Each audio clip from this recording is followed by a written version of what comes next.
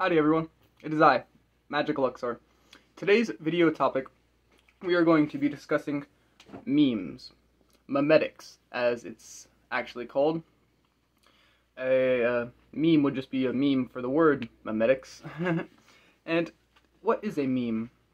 A meme is the smallest unit of information or energy it takes to convey an idea.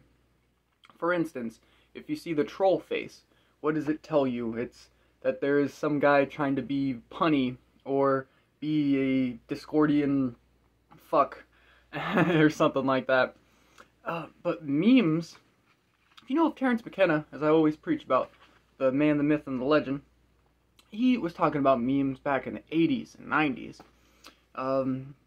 He's the one who made me give memes a more of a professional view, because I, for one, always turn my head to the modern culture,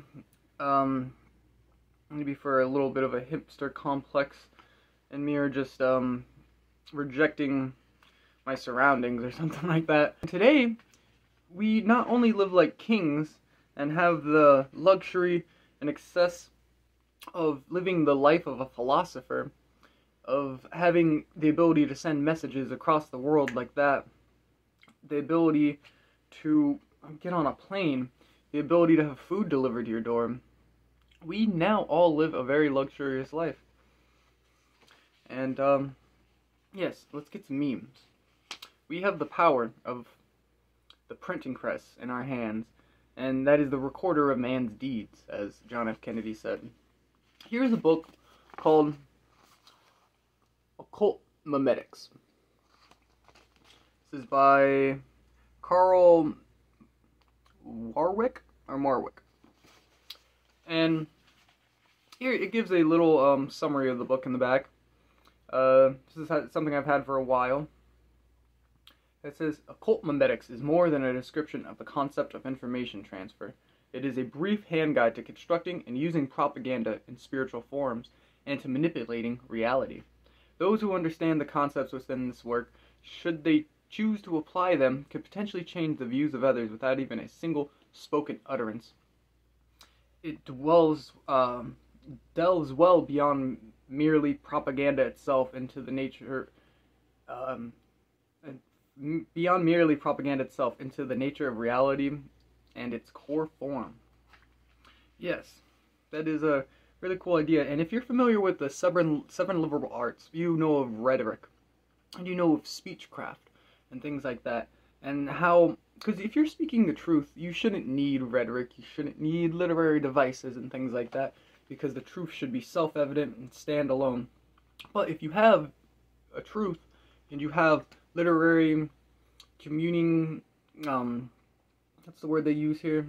I don't know, methods of information transfer, times what you have, truth-wise, it makes your voice and your influence tenfold.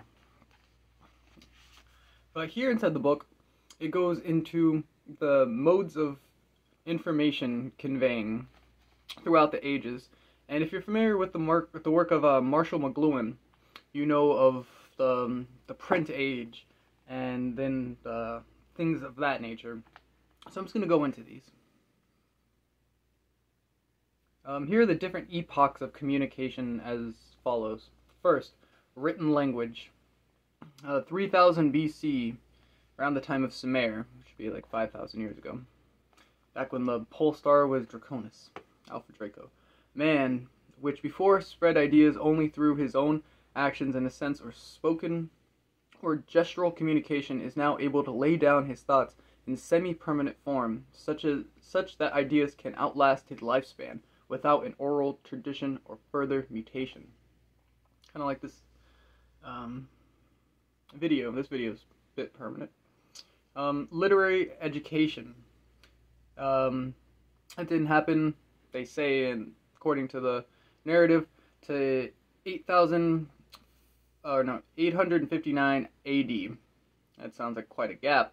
A population that is illiterate cannot make use of written language. Man had to mass educate the potentially literate populace, which was usually for the upper and middle classes.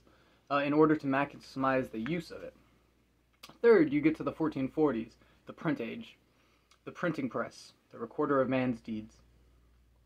The ability to produce an order of magnitude more copies of any idea or concept, literary form in a shorter span of time than replicating books by hand, coupled by the protection of the original intent, because the mechanical replication of the material was more accurate than any human had at hand preserving its content. Yes, so this is when the printing press was invented.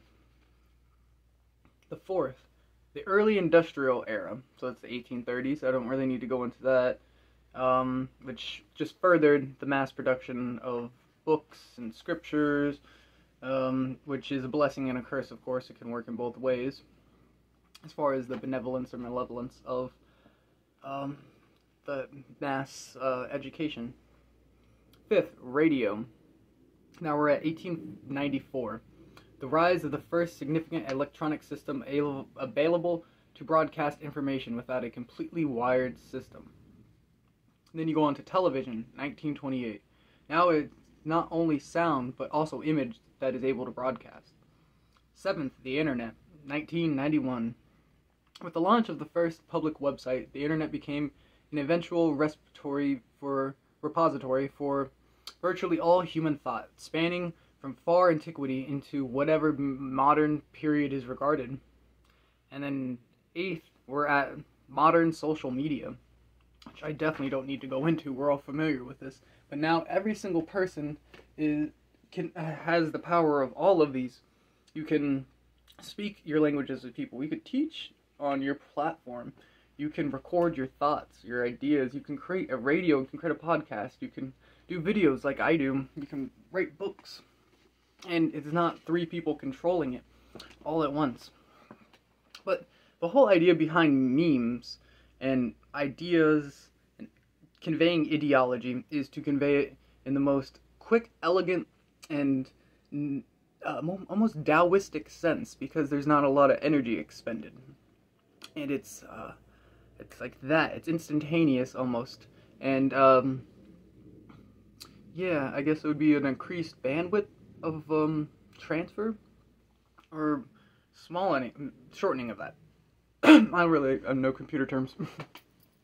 But yes, and if you're familiar with Greek mythology, let's say Hermes, that's where you get words like Hermetic.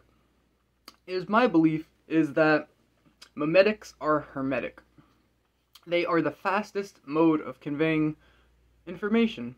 Hermes is known as the messenger, and he's quick. Has the fastest orbit of 88 days, and I think it's the perfect archetype for the shit posters and the people, the meme makers, the meme magic makers. Yes, because Memetics are Hermetic, and yes, that is my rap for today.